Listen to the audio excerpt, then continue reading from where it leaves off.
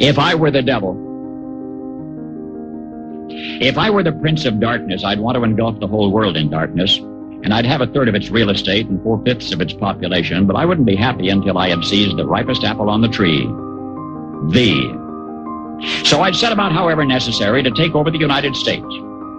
I'd subvert the churches first. I'd begin with a campaign of whispers. With the wisdom of a serpent, I would whisper to you as I whispered to Eve, do as you please. To the young, I would whisper that the Bible is a myth. I would convince them that man created God instead of the other way around. I would confide that what's bad is good and what's good is square. And the old, I would teach to pray after me, Our Father, which art in Washington. And then I'd get organized. I'd educate authors in how to make lurid literature exciting so that anything else would appear dull and uninteresting. I'd threaten TV with dirtier movies and vice versa. I'd peddle narcotics to whom I could. I'd sell alcohol to ladies and gentlemen of distinction. I'd tranquilize the rest with pills. If I were the devil, I'd soon have families at war with themselves, churches at war with themselves, and nations at war with themselves, until each in its turn was consumed. And with promises of higher ratings, I'd have mesmerizing media fanning the flames. If I were the devil, I would encourage schools to refine young intellects, but neglect to discipline emotions. Just let those run wild. Until before you knew it, you'd have to have drug-sniffing dogs and metal detectors at every schoolhouse door. Within a decade, I'd have prisons overflowing. I'd have judges promoting pornography.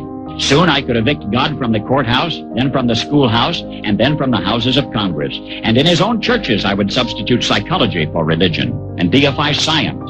I would lure priests and pastors into misusing boys and girls and church money. If I were the devil, I'd make the symbol of Easter an egg and the symbol of Christmas a bottle. If I were the devil, I'd take from those who have and give to those who wanted until I had killed the incentive of the ambitious.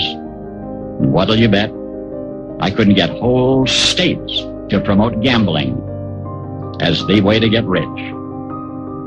I would caution against extremes in hard work, in patriotism, in moral conduct. I would convince the young that marriage is old-fashioned, that swinging is more fun, that what you see on TV is the way to be. And thus I could undress you in public, and I could lure you into bed with diseases for which there is no cure. In other words, if I were the devil, I'd just keep right on doing what he's doing.